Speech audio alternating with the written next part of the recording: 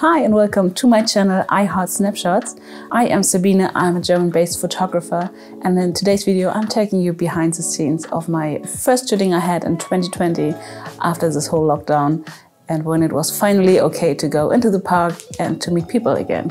I planned it very spontaneously, just from Saturday to Sunday, and I was planning to shoot on film. I brought my Olympus, my Ricoh and a Fuji Instax wide, and also my digital camera, the Sony. Because it was super spontaneous, there were a few mistakes that happened to me, which I will just tell you later about. We went to the park, just hang up a curtain, and there we go.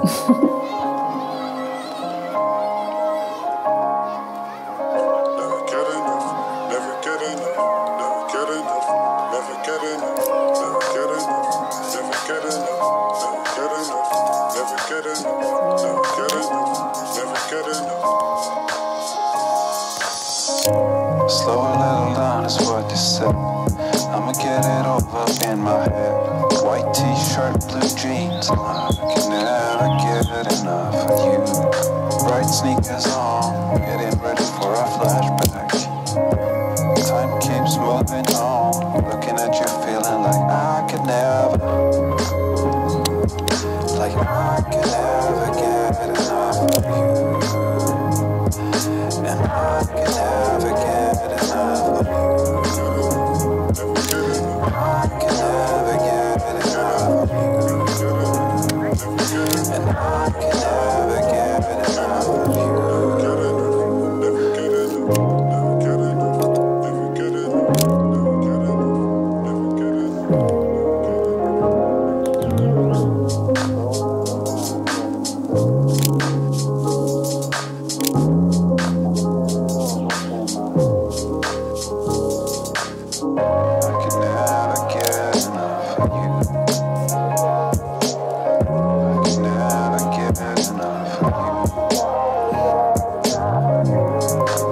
Sneakers on, getting ready for a flashback. Time keeps moving on, looking at you feeling like I could never get enough of you. And I could never get enough of you. I could never get enough of you. And I could never get enough of you.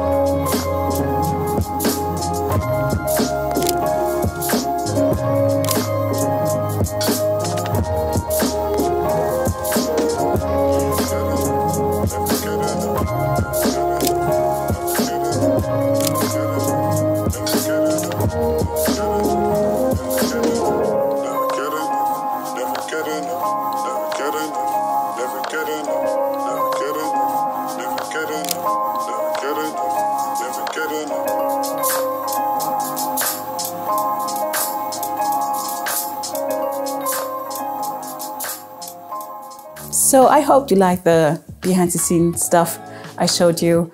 A couple of mistakes happened on that shooting. First of all was that my Olympus was low on battery, and when the battery is empty on the Olympus, it happens that when you take the photo, the mirror just stops. It doesn't take the photo when you put the button, it takes the photo when you release the mirror.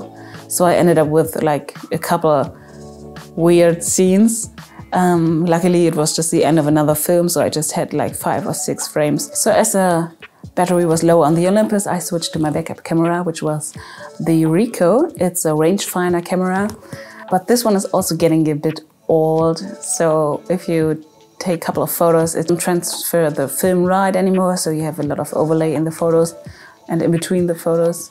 So yeah, this was also not the optimal camera, so I ended up taking more digital photos than I usually plan to.